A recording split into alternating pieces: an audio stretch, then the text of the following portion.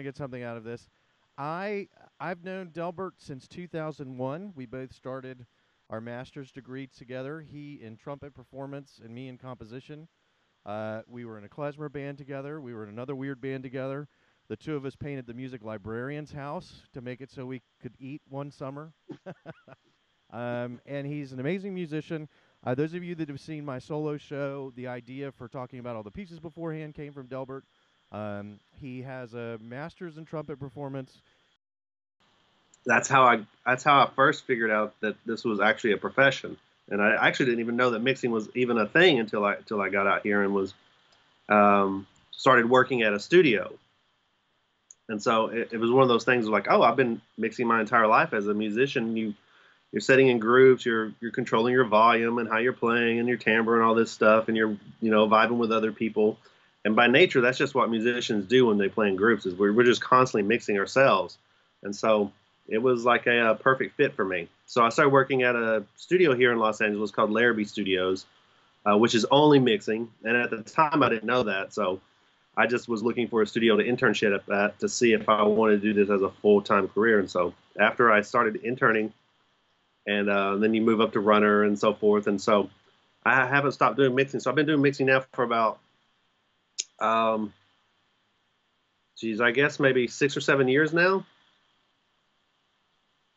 And so that's what I do. I'm a full-time mixer, freelance mixer on my own.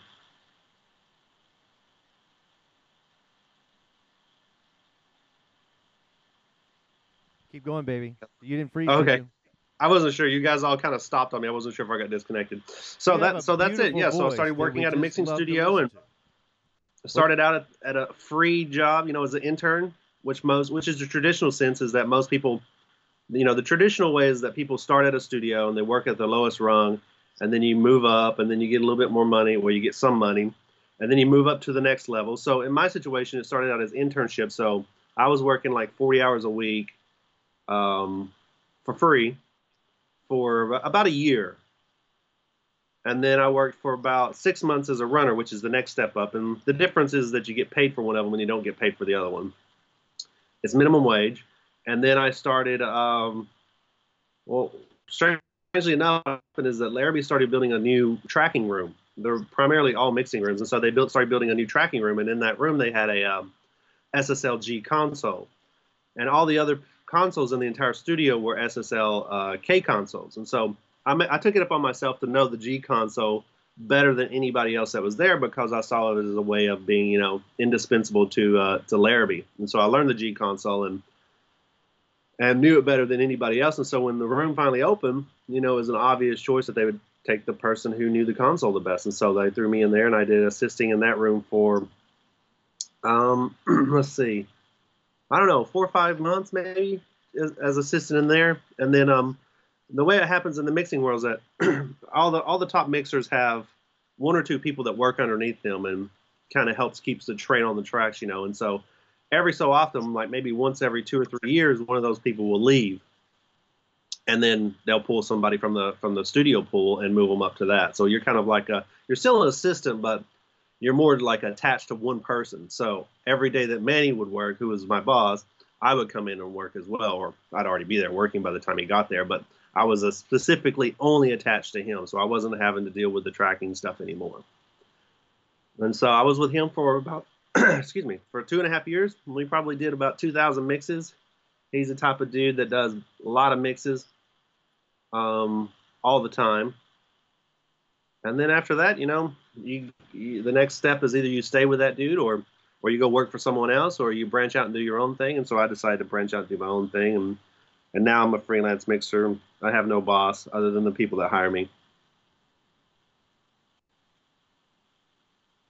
Sounds very good. Does anybody have any questions about that? Steven has a microphone. Lily, do you have a question? You're shaking your head yes. What? Yeah, questions help, because I don't know what to talk about. What you guys are interested in. We could do. Hi, my name is Amir, and this isn't really like related to mixing, just about getting your foot in the door. That obviously seems like a tough thing to do. How did you take care of yourself while working 40 hours a week for free? Yeah, you little pampered princess. That's a good question. In short, student loans. Ah, okay. Okay. So Yeah. okay. So you were at school during the time. All right. So, I mean, to answer your question, I mean, a lot of the people that were working for free had other side gigs. So the internship was not necessarily their full-time job, but they had a very flexible side job as well. Okay. Because the deal is that when you work for a studio, even though they're not paying you anything, they expect you to be there anytime they need you to be there. So you need to have a secondary job that is really flexible and will allow you to be like, I can't come in tonight. I have to go to the studio, and that other job be cool with that. And a lot of people had those sorts of jobs where, it was kind of they weren't high reliability intensive or anything like that. They were just kind of like Starbucks jobs or something like that. Okay. So they would blow those other jobs off to go to the studio. So if you're going to do this for a career and you start out by interning or starting at a studio, you have to make yourself available 100% to the studio. You have to treat it like it's your primary job because it is, that's your career. The other job is just a job. So I never said no. Anytime they asked me to be there, I was there regardless of what was going on in my personal or schoolwork or any of that stuff. I was there. I would just blow everything off to be there. Because if you say no, someone else is going to say yes, and then that other person that said yes is going to be the reliable one, and that's going to be the one that people get to know better. And so it's really kind of like a, there's no secret. You're not going to make a lot of money in music. So they want to find out the people who are there just because they think it's cool to be in a studio versus the people that have the disease and have to be there, like the passion to be there. And so if you don't fall into the latter category of like being a passion, like you have, it's either this or I'm going to be working at McDonald's type of philosophy, then they'll weed you out pretty quick because they only want the most serious diehard people. Okay. And like what I tell my students is substitute teaching. Basically, they call you in the morning. If you have something to do, you don't have to do it, right? So, I mean, there's like no commitment. It's $100 a day. It's a very easy way to have life after college if you want to pursue like goals. Obviously, there's not a lot of money over the summer, but there are like, so my wife works at the severe autism school in Stafford. They always have a need for substitute teachers because nobody wants to take those jobs, but it's $100 a day. And then over the summer, because it's harder to get people, I think they pay like $150 a day. But I mean, that's in. They call you in the morning, hey, can you come in? That's it. So you just need to find something that flexible so that you can make it through this. Or I've had people that had relatives in Nashville that lived in their basements, or just somebody that really likes you and would, wants to live vicariously through you finding your dream or something like that. Why are you pointing at the two of us? I have no way to support you, Ahad. So are there any other questions? Or Danny. Can you take it back to Danny Big Steve? Oh, sorry. No, I was talking to Danny Shea in the back. Sorry. What kind of music are you mixing, or who are you mixing for? What do you typically mix? Are you mastering? Is that what you're really doing mainly? That's a good question. I mix anybody that wants to be mixed. If you want to be a mixer or a mastering engineer in this business, really the only two things that pay the bills that record labels are looking for is pop and hip hop. Every now and then you'll get a rock something that comes through, but that's very, very rare. So I try to be a bit of a chameleon in that I don't have a specific type of genre that I'm known for. That way it doesn't close off any type of work that may come your way, because it's really easy, especially in the music industry, to get pigeonholed into one thing. Mm-hmm. So a little bit about that is like when I left Larrabee and was going to do my own thing, I thought, oh, well, I'll start out as a tracking engineer and slowly try to work my way back up to being a mixer. But because I'd worked with Larrabee and Manny for so long, I was just already pigeonholed into mixing as a mixer. I would get no recording gigs. I would just get entirely mixing gigs because that's the way people thought of you or thought of me. And so in the industry, it's real easy to get pigeonholed into like you're a hip hop guy or you're a pop guy or you're a rock dude, which is not good from a business perspective because you're limiting yourself on what you could be mixing or working on. So I try to keep a kind of an even kill of what I mix. So to answer your question, I mix whoever wants to come to me and work with me. I don't really ever say no, even still, unless the payment and what I perceive like the intent of the music to be, if it's below like my certain personal and professional level. Cool. Meaning, for example, it's not necessarily about the money, but if someone has a lot of money behind a song, I know they're going to release it, right? And they're going to put it out, and other people are going to listen to it, which then could potentially drive more people my way for more business. But if they don't have the money, and I still get the sense that they're still going to do that, and it could potentially be good for me. I know this is so narcissistic, but like, if it's going to be heard by people, and I think has a potential to like be interesting to people and drive more business to me, then I'll work on it regardless of the amount of money. So it's kind of like an intent. So to answer your question in an obtuse way, I don't really. I mix everything. I've done hip hop, not jazz. It kind of sound like funky indie stuff and pop, a lot of pop, because that's what record labels are into, is just pop, pop, pop. How much do you normally charge for a mix? So a little bit about salaries, about mixers, is that you can work for free. If you're going to be mixing or being in this industry as a tracking engineer or anything like that, I encourage you never ever to give your services away for free. And so the reason for that is people perceive value in what you ask for. So if I was to sell you a Ferrari for $100, you probably wouldn't be expecting much from that Ferrari. You would probably be expecting to get $100 worth of use out of that Ferrari. But if I sold you the same Ferrari for $100,000, you would probably perceive the value of that Ferrari to be better than the $100 Ferrari, even if they're the same car. So a lot of this has to do with perception. So whenever you're starting out in this and you got people that want to come to you, I always encourage people to always ask for some value of money. And it's better to set your price point above most people's heads so that you can then come down and, you can come down in your offering or your asking price. So salaries can run from anywhere from like pizza and beer all the way up to the top mixers. And the top mixers, those are the cats that, that if you open any of the major label artists that are on the radio right now, they generally have mixed the single.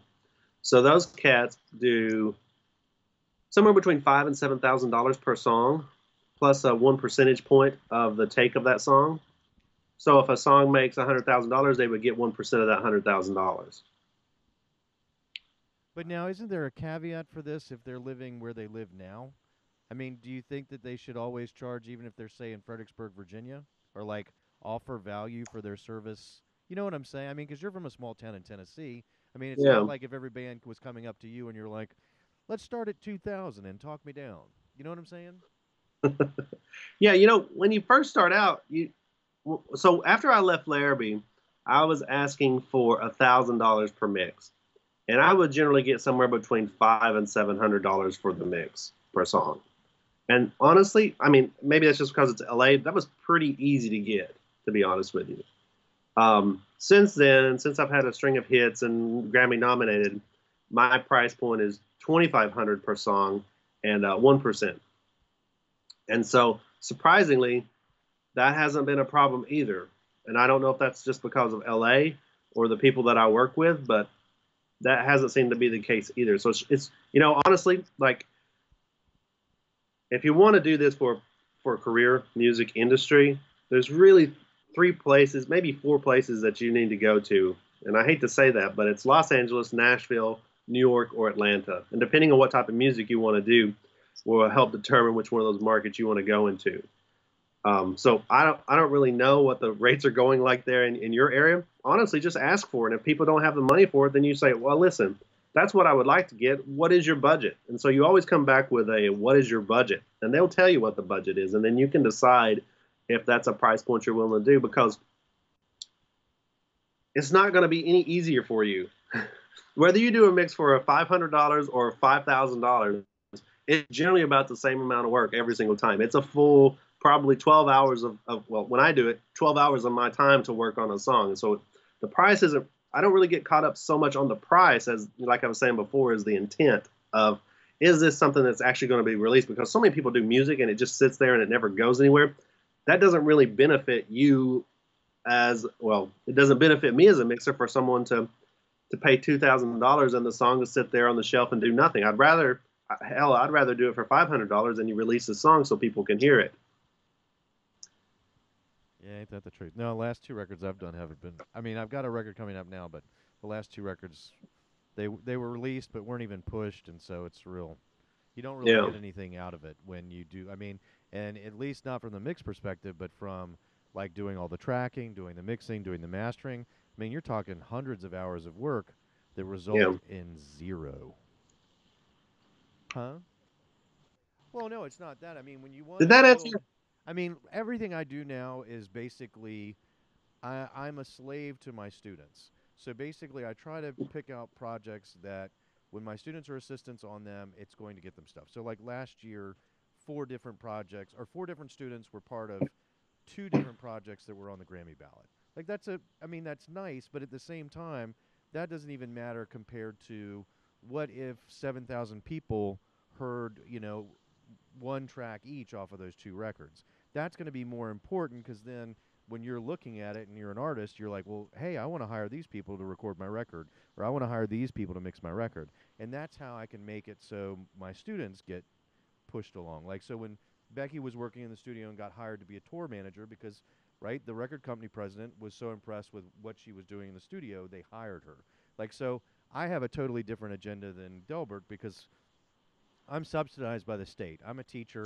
I would like to make money, but I don't have to. What's more important for me is to project my students forward. But it's the same thing he's talking about. I mean, somebody can offer me $10,000. I only have time to make maybe 3 or 4 records a year. Even if they offer me $10,000, well, I'm going to go ahead and say it. I'm so impoverished, I'm going to take that. But let's say like $2,000 or something like that. If it's not going to help my students, it just doesn't, and I have something that's going to help students, that's worth more of my time.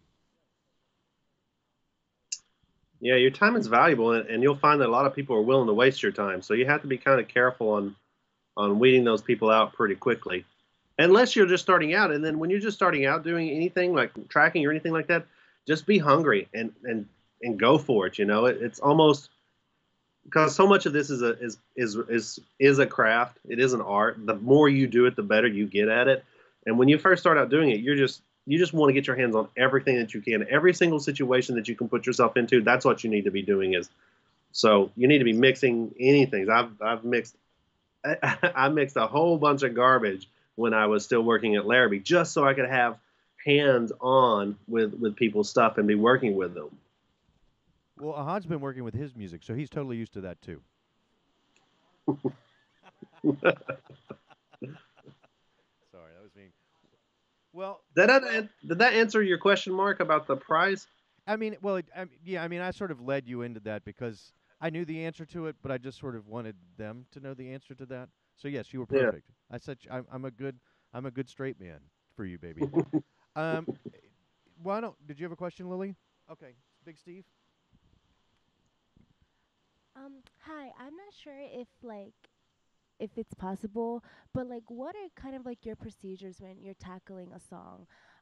Like, what are things like you look out for to like have a song sound like very professional and something like you would hear on the radio? I know I'm finding now, I've just started, but it's really difficult to have songs like sound like they were, done professionally and have them sound good and, from phone speakers to laptop speakers to like headphone speakers. Like, do you have like, I don't know, like a diagram that you go through, like you hear something and you just like kind of tackle it in like that order? That you kind of mean works like for what you? does he start mixing first? Like, or is it, what does he listen for? It sounds like there might be 3 questions in this one question. I don't know. It might be. I think I can answer that one, Mark. All right, you're better. So, all right. So the very first thing that I do, so let me just kind of walk you through my little basic procedure of how I do this type of thing, right? Okay. Uh-oh. Did I cut out? No, you're audio-wise, you're still here. Okay. And there's a picture of you on the right and a picture of us in front of a Pro Tools session on the left. Oh, really? Weird. Okay. So here's the thing is, whenever as a mixer, so I'm talking primarily from a mixing standpoint here, right?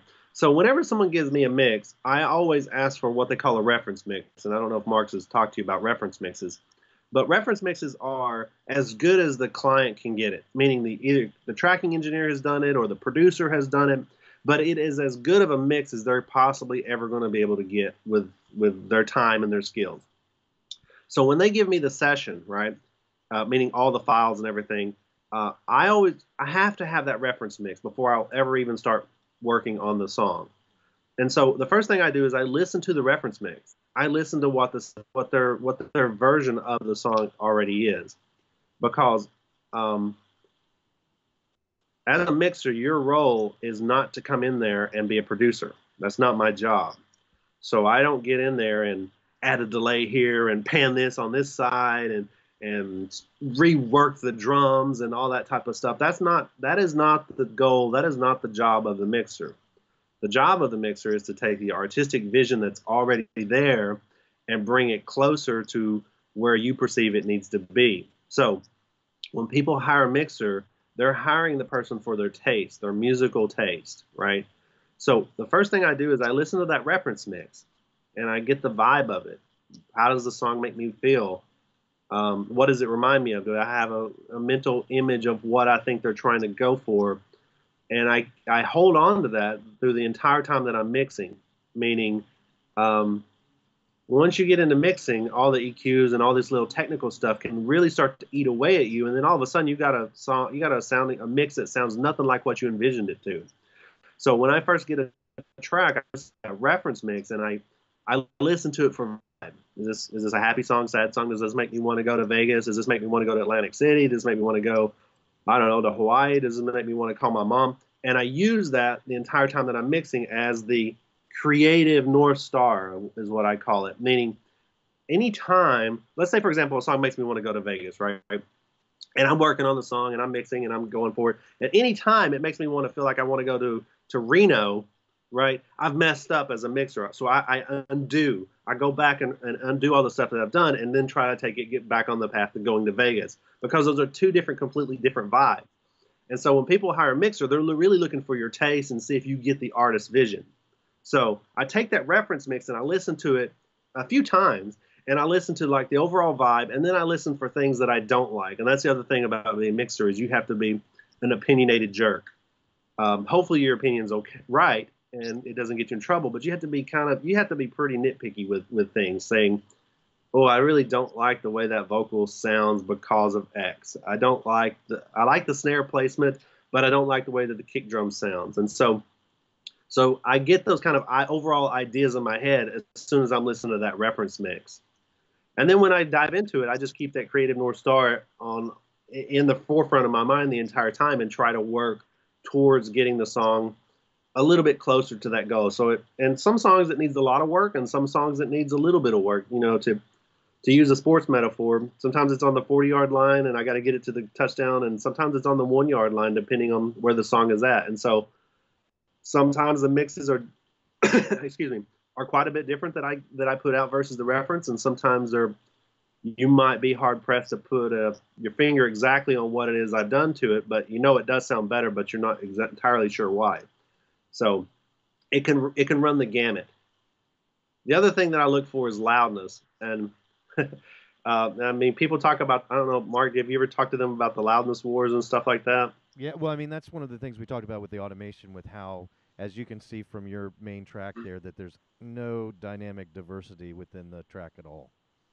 Yeah, so the loudness wars are over. Loud won.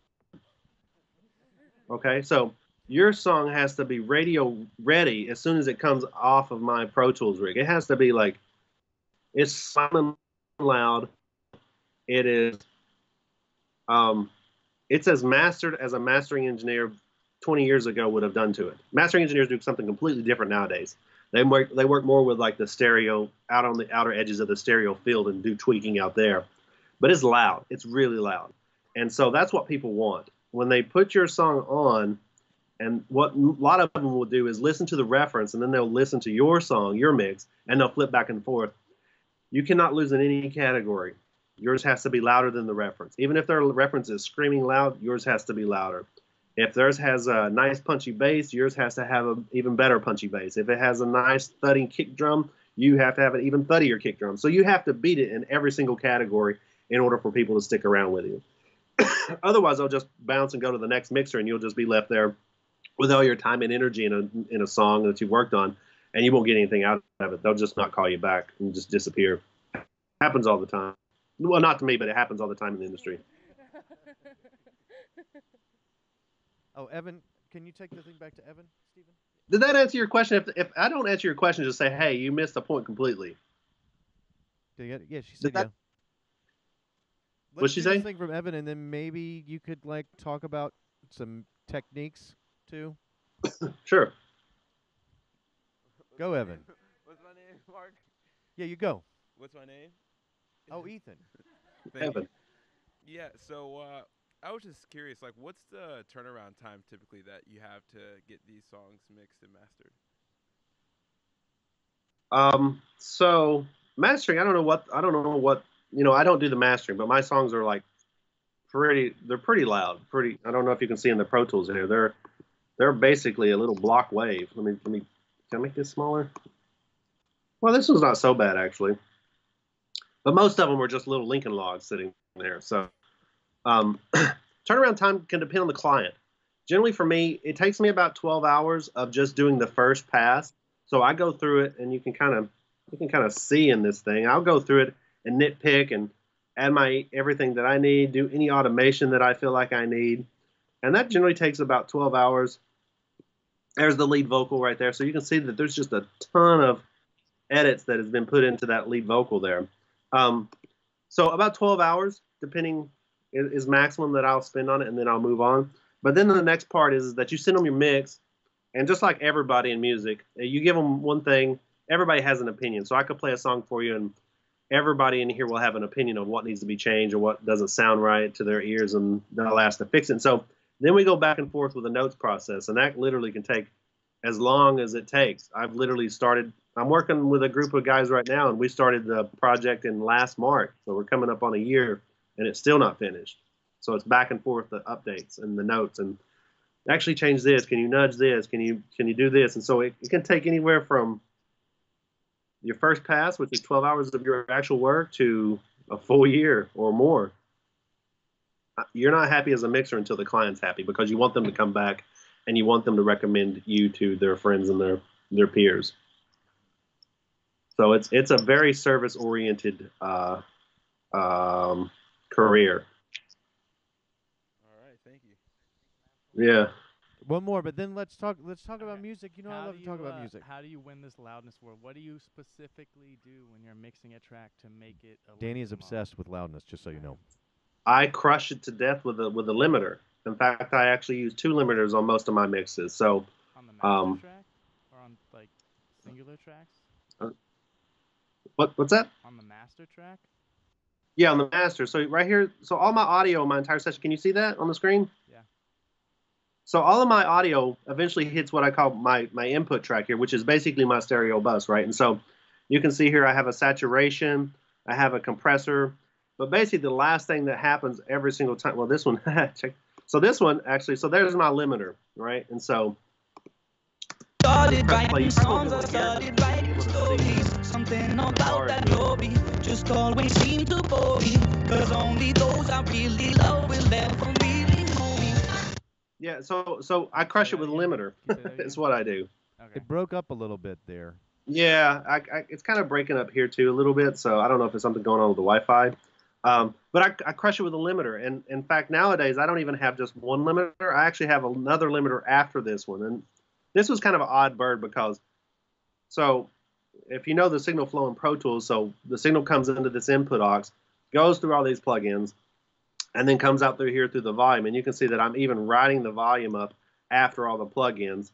And so I've even trimmed it.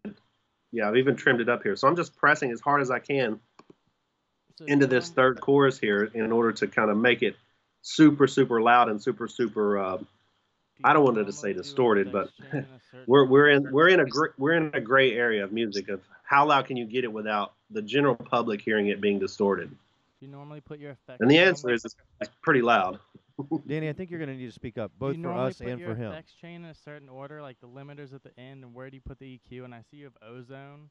Do you always put ozone in a certain place? Like, what order do you do your chain normally? Sure. Does it matter? So I can just show you how I kind of have it in my mind set up. So check it out. So I have all the music stuff. So yellow is drums, and these are all drums.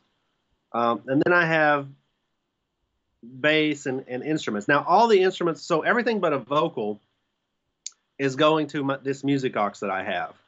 So it's an aux before my input. In which case, a lot of times nowadays I actually have the Slate virtual tape machine on that, so it gives some tape saturation.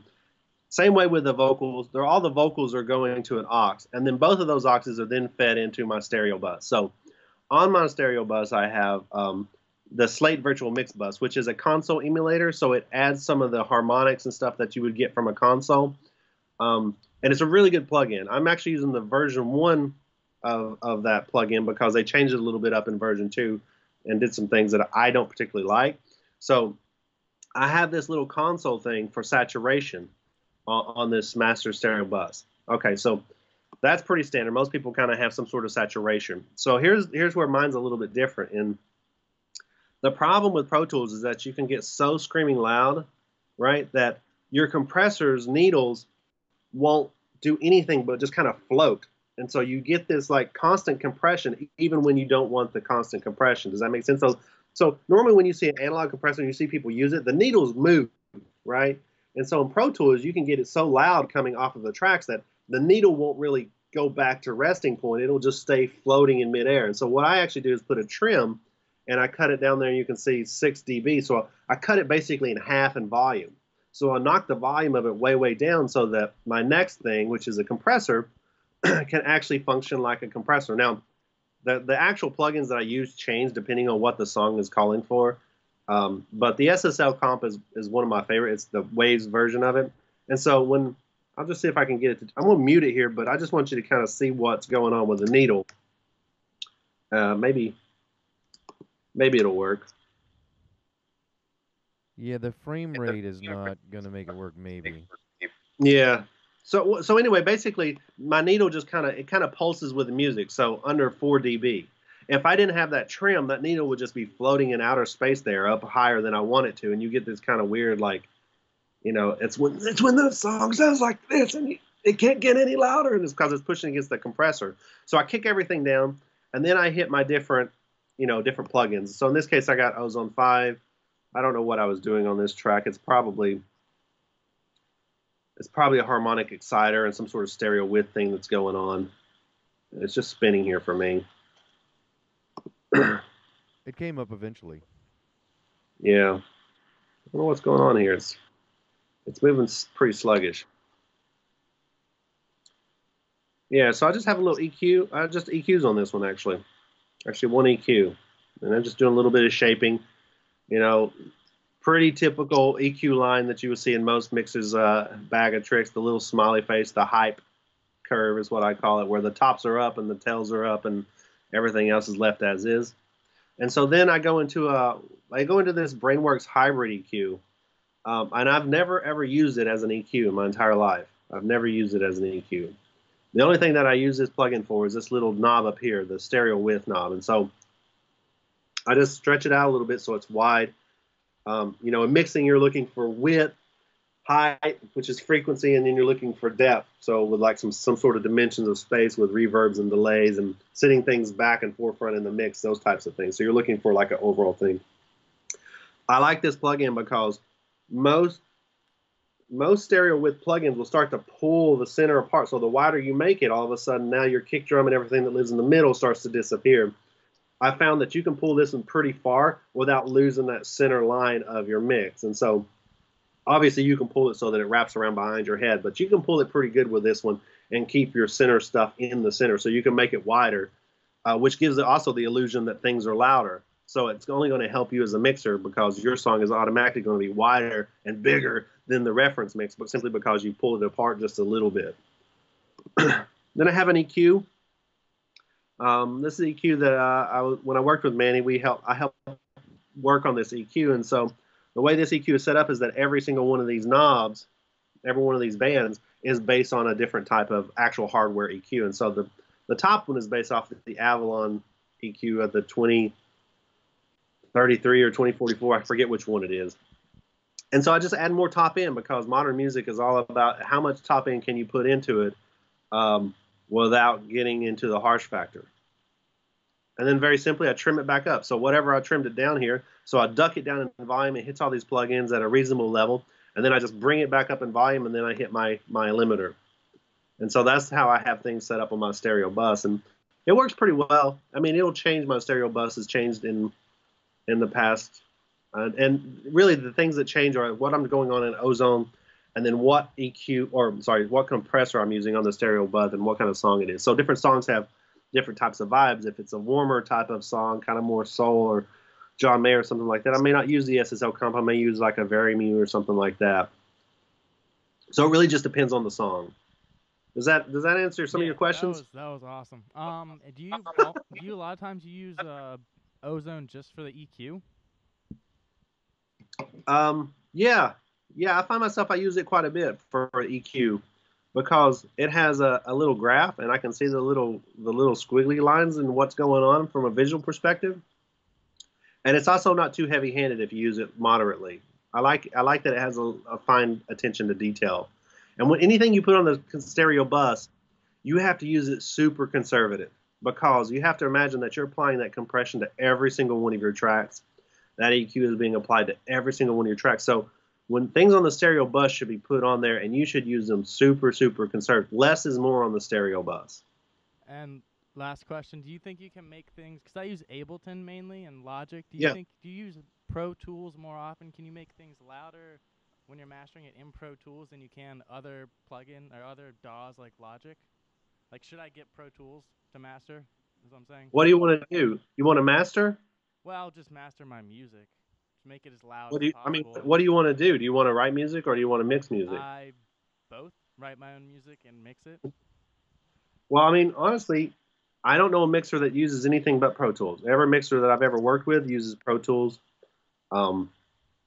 I use exclusively Pro Tools. If somebody's working in Logic or Ableton, I'll have them send me the session, then I bounce it out one track at a time, and then I import it into Pro Tools and put it all back together and try to match what's going on in their session. I don't know the answer to that because I've only ever used Pro Tools, to be honest with you, and that kind of is like the Microsoft Word of the industry, whether you like it or not. Okay. Mastering people, though, it's rare to find someone in mastering inside of Pro Tools. Most mastering engineers that I know of work inside a program called Sequoia, which is super expensive, and that's what they use. All right, thank you. Yeah. So to answer your question, honestly, whichever one feels best to you. If you're going to want to do this professionally, though, you need to buy Pro Tools because, hate it or love it, it is what everybody uses, and that's what most of the people you'll run into are using and are comfortable with. Unfortunately, I agree. But yeah. I do not I would never ever mix in Pro Tools because I hate Pro Tools for mixing, but it's the best tracking. To me, it's the best for tracking. You can't beat it. It's the best tape machine replacement. Well, the nice thing about Pro Tools is that every plugin is generally made to work inside of Pro Tools, so you never run across you don't run across very, very many situations where something has been made only for Logic and there's no Pro Tools version of it. Oftentimes you'll run into where there's a Pro Tools version but no Logic version or no Ableton version, because all those manufacturers, those plugin manufacturers, want to sell to the most number of people, and most number of people are using Pro Tools.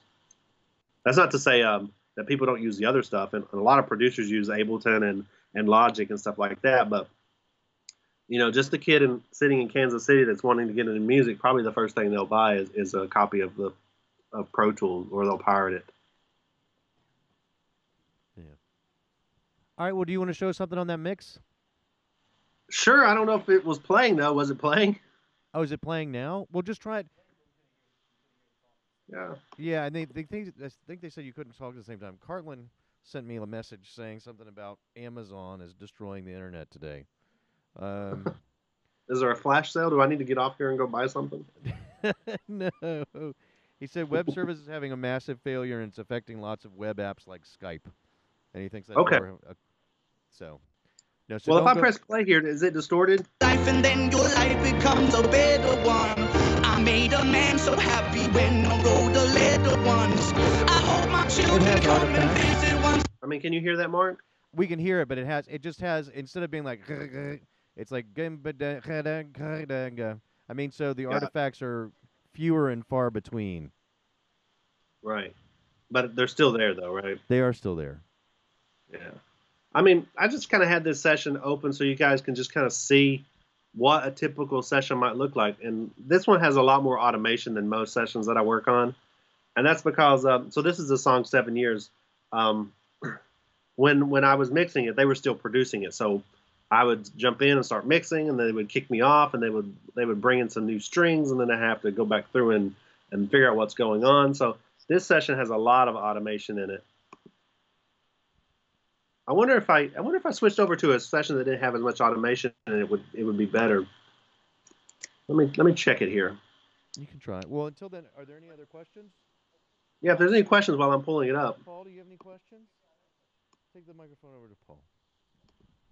Paul and I went to high school together. He was awesome. Be nice to him. How are you doing, Delbert? Nice to meet you. Don't ask him about my history. Thanks, buddy. So, with the advent of cloud computing, we're seeing solutions rolling out from a lot of the DAW makers out there. How prevalent is that becoming in the industry at this level? Like people collaborating that way, and rather than kind of shipping tracks, either I don't know, Dropbox or even like snail mail to each other. I've heard that still happens. Most of the industry people are super paranoid about having stuff leak, that they would never use the cloud stuff because they're just too paranoid to use it. So I've not ran across any instances where people have been using the cloud stuff for collaboration. So the issue that you talked about where you're having production is changing out from under you, that's happening because people are like shipping you new session files and so forth? Yeah, so in the professional industry, people won't even sign the go-ahead to send it to mixing unless it's to a good point already. So that was a rare case because, in fact, I don't think the record label knew that the producers were doing that, and probably would have flipped the lid had they known that was happening. Most people don't do that. By the time it comes to the mixer, somebody has said, yes, I'm willing to spend money on this song. Let's send it to a mixer. So once it gets to me, the production stuff has generally already stopped, and sometimes it's stopped as much as like 6 or 7 months ago. And so like it's sat on someone's lap for a little while, and they've listened to it enough to decide, this is not a bad song. I think I'm actually going to go ahead and go through with that. So it's very, very, that's the only time that's ever happened to me where I've had somebody try to produce while I'm actually still mixing it. Had I known that, I would have charged more.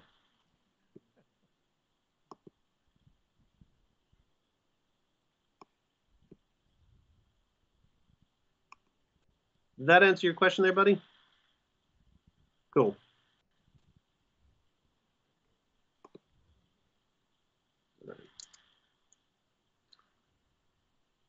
Man, this thing is taking forever to load. Yeah, it's not liking all of this going on. I'm on my laptop too. This is not my everyday working rig. This is a this is my portable studio type of thing. Hey, Delbert. I'm Austin. I had a question. When you finish a mix, what happens next? And as well, also, like, what do you send the person who's responsible for the next step? Yeah, so after I do my first pass of the mix, they'll write me back in sometimes a matter of minutes, sometimes a couple of days, or even some weeks. And so they'll have their notes or adjustments that they want me to do, and then I'll do the next pass. I'll make their note adjustments, send it back to them, and that can go on for quite a while. So once the mix is actually done, I will send them. So when I send them the songs to listen to, I send them an MP3 version of it, like a high quality MP3, and I send them a 16-bit waveform for them to listen to. And so once they've said, I'm done with the mix, let's send it to mastering, I will send the mastering engineer the files directly. So I will send them a 24-bit file, high resolution pass of their song. I will also send them an instrumental, which is just the instruments. I'll send them an acapella, which is just the vocals. And then I will send them what we call a TV track. And it's basically, it's like a karaoke track where you take out any of the, so pretend you wrote a song, right? And you have the potential to sing it on the Today Show, but you actually want to sing the actual lead line. So what would you need in order to perform that song in a live setting? So it's basically everything but the lead vocal is muted in the track. So you can think of it as like a karaoke song. And so those are the 4 passes that I will send over to mastering. Those will all be 24-bit and the full sample rate and everything as the session came to me. So that's what I send to them, and and then they stick it into their DAW or whatever it is they need to do with it and master it. Okay. Cool. Thank you. And then 6 months later, 6 to 8 months later, you get paid. Hey. Maybe.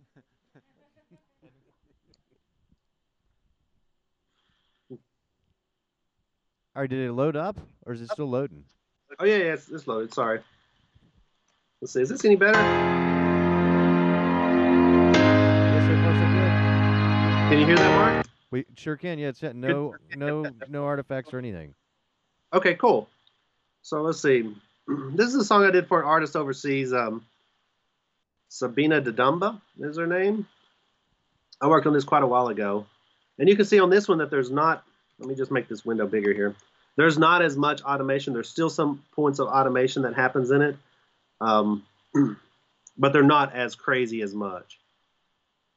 So this is probably typically what you might see in a situation. So I'll just play it for a little bit. You can listen to it. If you have any questions, I'll try to thumb through here. And I don't know if the framework rate will let us look at it. But you can see here, to the guy who was asking about my stereo bus, you can see here now, I've changed over to an L3 on this one. So all this stuff will change depending on what's going on and what the song is. So the L3 is a more of kind of a, I don't know if you guys know the mixer Serban, but that's what he uses for his top end. And so people have been using this, and you can see I just got a little bit of bump in this, 5K up type of thing to add just a little bit more of that top end.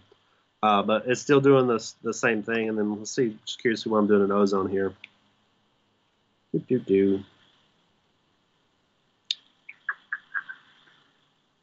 it's going to do that thing for me now, huh? Oh, you can see I'm doing some drastic EQing here. There must have been a severe problem going on in this. That's not common at all. And then of course the harmonic decider, which I really like, and so I just tinker around with these bands and try to figure out what's going to juice it up a little bit.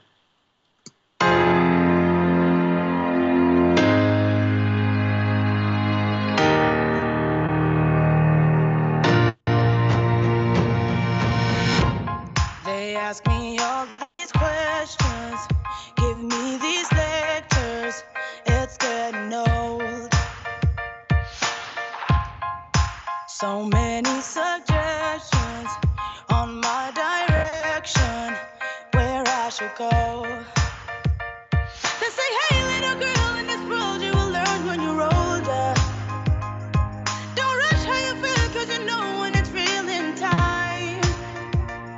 I don't mean to be rude, but I know that we don't live forever.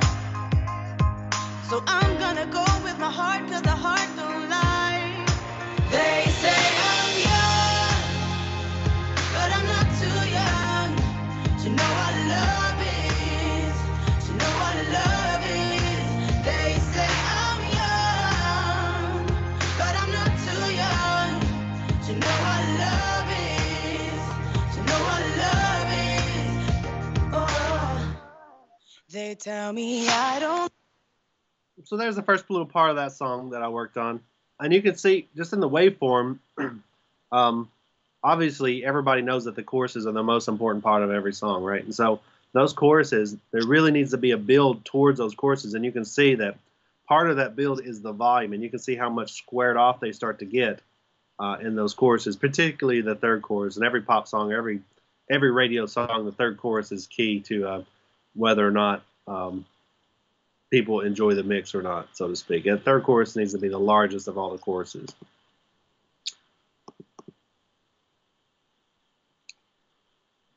Any questions? Cole, you work for the newspaper. You've got to have a question. Okay, you don't want to ask him about internships or anything? Danny has a question. Just give it to Danny. Danny's just going to ask questions the rest of the time. It's all going to be about how to make his stuff louder than everybody else's. All right. So good. It should be louder than everybody else's. I mean, I'm just used to. Don't destroy my poor children, Delbert. I don't master a lot. I'm starting into it, so I only put stuff on the, I guess, master when I master. Do you, when you're mastering, put stuff on individual tracks? Like on the vocals, you usually put this kind of plug-in, or on this kicks, you put this kind of plug-in. You do that. Do you have some kind of workflow you typically stick to? So you said mastering. Yeah, I you don't keep master. saying he's not a mastering engineer. He's a Well, mix mixing. engineer. I mean, do you put certain Yeah. kind of Okay. plugins? All right. on Sorry, you just kind different of threw me tracks? off there a little bit. So okay. So the way I look at it is that there's three important elements of a song, and those three important elements of the song are the vocal. The vocal has to always be prominent. It has to be in your face, not necessarily in your face, but it's got to be on top of the mix so that people can hear that. When people buy Rihanna or Katy Perry, they're not buying it to hear what the guitar player is doing, right? They're buying to hear what Katy Perry is singing. So Katy Perry vocal is key. Vocal has to be on top every single time. Anytime it gets buried or pushed down into it, and depending on the genre, obviously, it means where it's going to sit in the mix differently. But you never want to lose the vocal. So vocal has to stay on top at all times. Followed next are the drums, right? People like to bob their head and groove. And so drums are second important. And then finally the bass. Depending on the genre, the level of importance of the bass will change, right?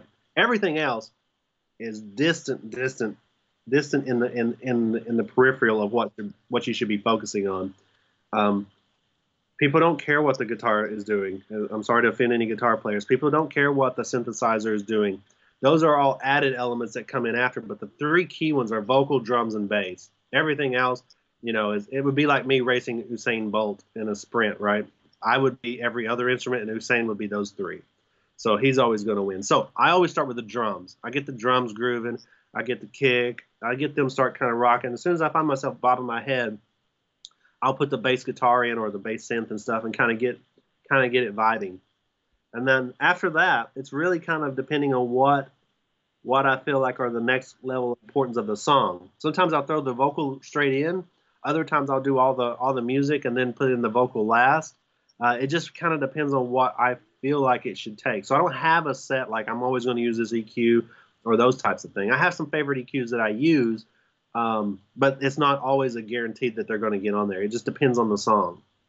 So some of my favorite EQs, if people are taking notes and want to just check them out, I really like the Fab Filter stuff for vocals.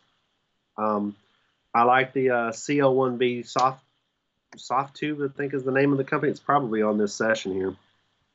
It's kind of like my go-to vocal compressor. It's based off the CL1B, the TubeTech CL1B, which is a piece of hardware. And then I will just use various different plugins. So I don't really have a standard one that I'd reach for. It's kind of like whatever, because all the plugins have a different sound, right?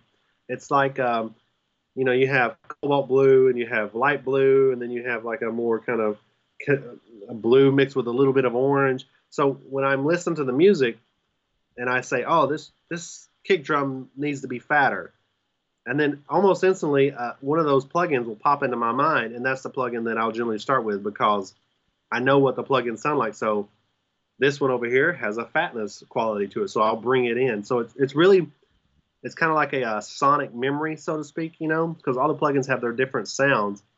So depending on what I need, I'm not trying to be obtuse, will depend on what I reach for. And after you use these for a long time, you just start to get to know what does the API 2500 and Wave sound like versus the UAD version. And then what's the difference between the 2500 and the Decapitator from Sound Toys? You just start to know what those plugins sound like, and depending on whatever aspect you're trying to either enhance or fix, that will pop into your head when you're trying to reach for a tool. It's kind of like you reach for this wrench. Why didn't you reach for that wrench? Well, this wrench seems like it would work better than that wrench. Well, who knows why?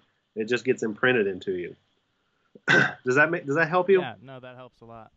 I just have to buy more plugins. And I'm sorry I can't be more specific at it because it really is a moving target. Every time I sit down behind something, it's a different producer, it's a different song, it's a different vibe, and all of those things change every time you sit down. That's the beauty of this job, is I never get bored of it because every time I sit down to work on a song, it's a new project, and it's a new set of problems, and it's a new kind of method of working, so to speak. So it's very, I don't like to stick around on things for very long and work on them super long. That's why I probably would be a terrible tracking engineer. So I just move on to the next song, and there's a new set of problems. So it keeps me engaged as a problem solver. Okay, thank you. So I have a question. Do you have plugins you like, buddy? Oh, Danny. Are they yeah, I mean, Danny. I use Ozone a lot. I'm trying to get Melodyne. And I usually just have Ableton, so I use a lot of their basic plugins. Yeah. So I mean, I haven't. That's why I'm asking, because I don't know before I start actually spending money on these plugins. Like, what's the best of the best? Like, what should I buy to make the bass big without getting crunchy or like?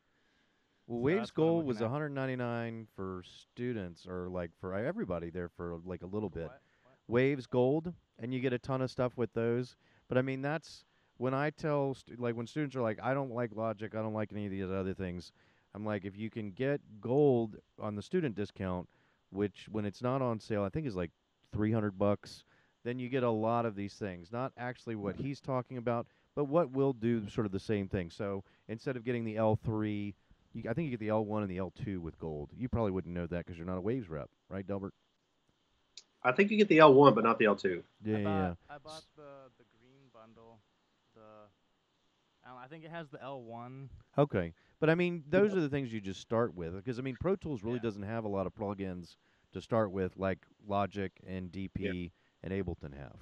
I mean, like it's pretty stripped down. One plugin I use a lot now is the stereo spreader from Waves, the Stereo One. The S1 Imager. Yeah. That's one of those plugins I was talking about. If you pull it too far, it'll start to disintegrate your center, and you'll lose everything that's going on in the center. So be careful of how much you use that plugin. That's why I like that Brainworks Hybrid. Is the more you pull it, it still holds its center. You can see it when I move it up here. It still holds its center. So with that S1 Imager, the more you start to pull it, it starts to dissipate, and you start to lose your kick drum and your vocal and everything, and the bass, everything that lives in the center. So that stereo width tool that Brainworks Hybrid EQ is the one that I use, so that you can start pulling it apart, but you keep the center still. The S1 Imager is really bad about disintegrating the center, and so you'll start to pull it, and you'll lose your kick drum. I usually only use it on like higher frequencies for that reason.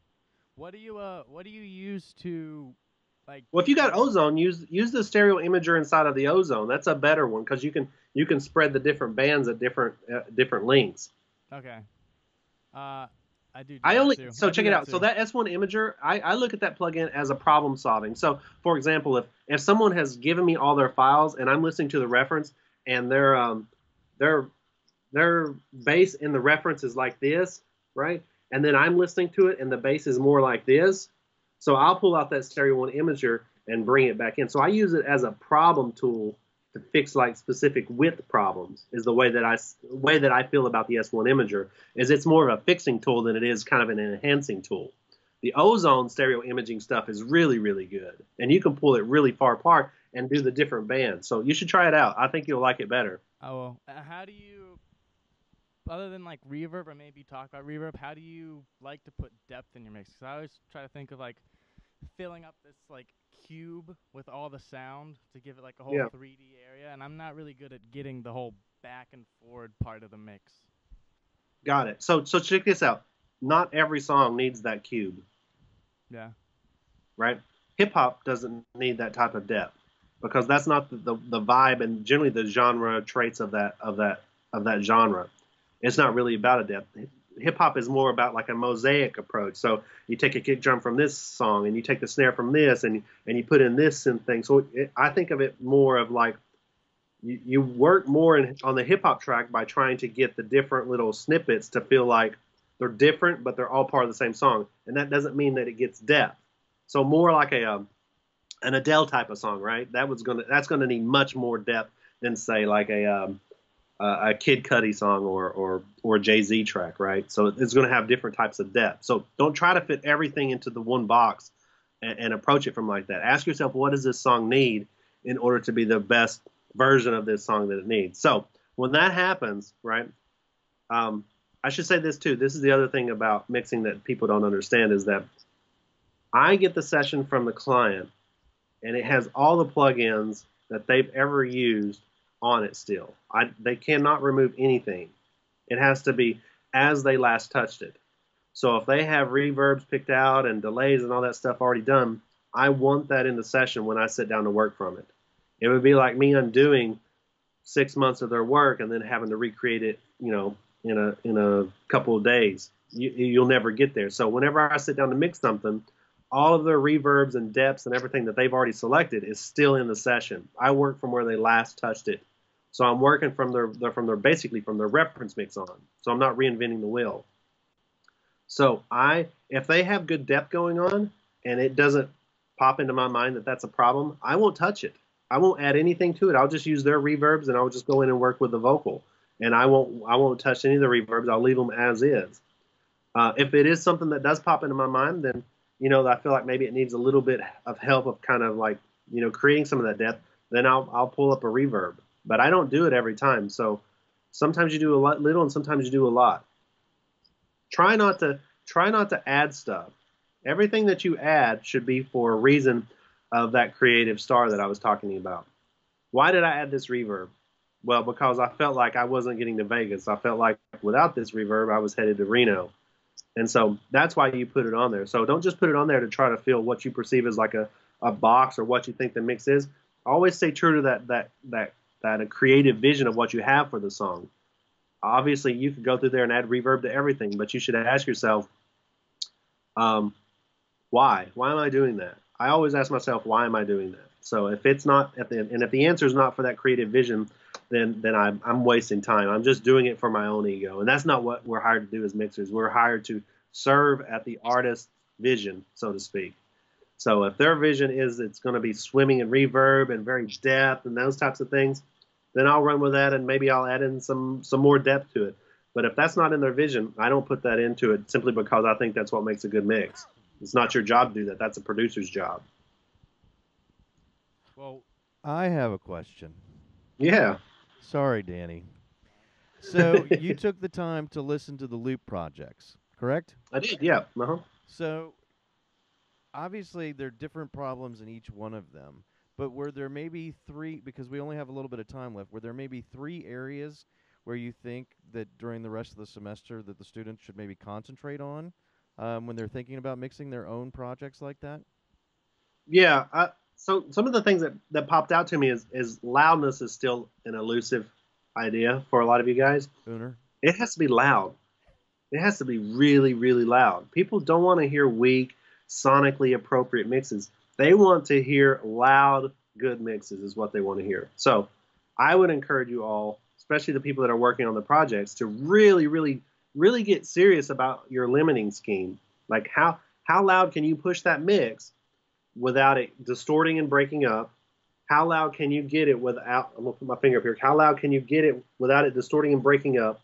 How loud can you get it without destroying the vibe?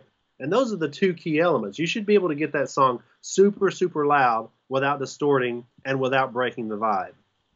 And to say something on that real quick, because they use Volume is always the most difficult for people, and it's not something unique to you guys. That's just part of it. You just have to figure out how far you can go before it starts to break up, and then you pull it back from that breach. Just like a real quick thing before you go into the next couple of things. So in Logic, if you go to the master output stereo thing, there are just a couple of little presets that you can do. One of the most simple ones that does the least amount but brings the volume up probably the most is to just make it broadcast ready, right? So if you go to that, you click it, there's a disclosure thing of presets, and it'll say mastering, and you just go to that. So that's one way to do it. But what Delbert's saying is you'll see a bunch of different plugins there. Just mess around with them and see what's there. There's stuff that says rock master, ballad master, hip-hop master. From those, you can sort of see it. And they've got multipressors, which are compressors that affect certain frequency bands and things of that nature. Anyways, sorry to interrupt. Go ahead with the other 2. Yeah, so you can hear on my little my limiter here. I have this. I generally leave the output ceiling at 0. 0 is meaning like what's the maximum volume you want for this? And some people will go in and change this. Like some of the super tedious people will go in and put 0.1. So they run it right under the 0.0. I don't even do that. I live in the world of loudness. So I keep it at 0. And really all you're doing with the limiting stuff is you're just sliding this fader up and down to figure out where's a good point for it to be. So we probably don't have the frame rate for this, but let's just try it just in case.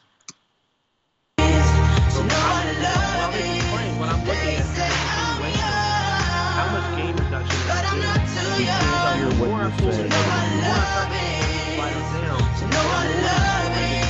kind of like We couldn't hear what you were saying over the music. Yeah, I was going to say you probably can't hear me. So as that's playing, right, I'm looking at this attenuator, and I'm looking to see what the gain reduction or amount is. So the more this goes down, right, the more I've got this threshold below. So the more I pull this threshold down, the crunchier and the grittier and the dirtier it's going to start to get. So the more you pull it down, you should start to think of like X Ambassadors or Imagine Dragons or like a really dirty, gnarly, like Eminem, Rihanna type of thing. It starts to get this like really aggressive, distorted type of coloring that starts to happen to it. You lose all your punch once that starts to happen, right? So the more you pull this down, the more gritty and dirty and gnarly it's going to start to sound, but you're going to lose all the impact and all the punchiness. So I'm trying to figure out a way to pull this down so that I get the loudness, but depending on the track, right, it may call for the graveliness that this brings. But generally, I'm trying to pull this down without getting into that type of vibe. I'm trying to pull this threshold down so that it's doing a large amount of attenuation. Generally, 0 to 3 is generally kind of where mine seems to end up, without pulling it so far down that I start to lose definition in the bass and the kick, and it starts to get kind of gnarly. So that's what I'm working with when I'm working with the limiters and stuff. Does that make sense? Yeah, no, actually I'll never let mine go below -3 because as soon as it goes below -3, you actually hear the compression. Yeah, exactly. I don't want to hear the compression. I don't generally either. Some songs, that's part of the vibe of it, though, you know? Oh, yeah, the more you pull that threshold down, the more you start to hear that compressor, and that compressor becomes that limiter becomes just as important as like an EQ would. It starts to color it and make it have a certain feel. But on principle, I generally keep it 0 to 3. And recently I have found that even keeping it to 0 to 3 is still not loud enough. So that's when I throw on another compressor or another limiter, sorry. I use this Pro L quite a bit. It's pretty awesome. And I'll do the same thing with it. So I'll have 2 limiters back to back on my stereo bus, and they'll both be doing, about 3 dBs of attenuation to it. So I have 2 limiters doing the job that one of them can't. So I'll start to work with this. Come here. So I'll start to pull this gain up and down, and you'll see that the attenuator on this one works over here.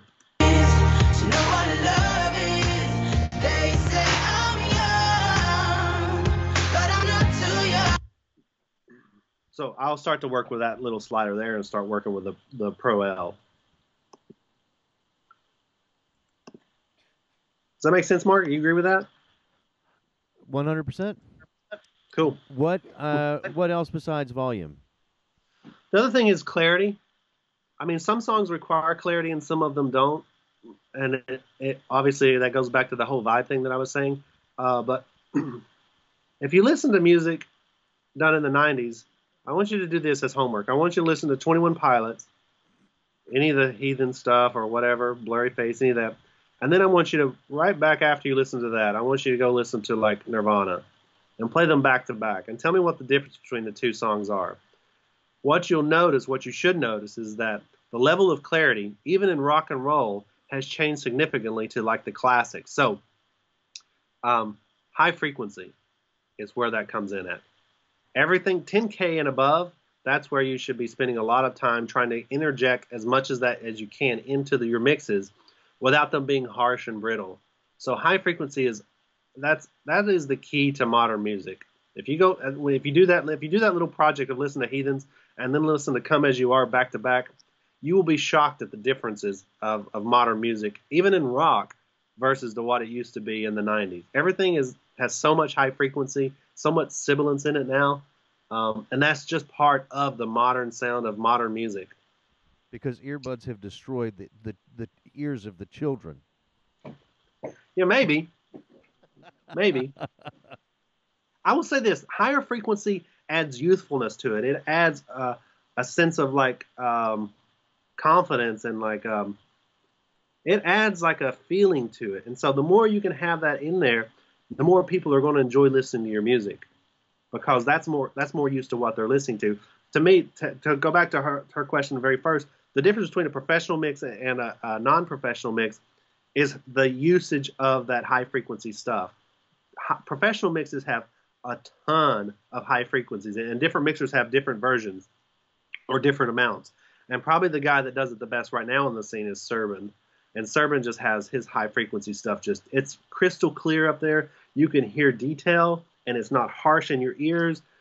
He has the game cornered on high frequency stuff right now. And if you go look up his discography, you know, the dude is just a powerhouse of songs.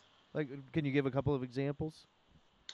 Oh, geez, I don't know. One year he won like 4 Grammys for all his stuff because he worked on so many projects. Ridiculous. Anything else? Those are the two that jumped out the most. Those were the two. And those are really tough to get. That requires a lot of listening and a lot of like kind of figuring out. When you first start out, right, I would always encourage you to go to listen to music nowadays. So if you write a song that is maybe rock and roll and it reminds you of, I can't even think of a rock band right now that's modern. I hate to say 21 Pilots. Let's try something else. So if you write a song and you're like, oh, this is Mark's favorite artist, Ariana Grande, right? And you're like, it reminds me of that. So you should listen to that song and just flip back and forth between your mix and her mix. And then ask yourself, how does mine sound different than hers? Right? If you've written like an Ariana Grande type of song, you need to make it competitive. It needs to sound as good as her. It really does. And you can do that. You have all the tools that I have. The difference is I've been doing it longer and I'm a total geek for it. So that's that's the difference between the two. You have all the tools to make a mix. You can probably kill my mix real easily. It just takes time and practice. But you need to compare it to something, I guess is my point in that, is that, yeah, it sounds good while you're listening to it, but then flip over and listen to something that has, probably $70,000 budget in it.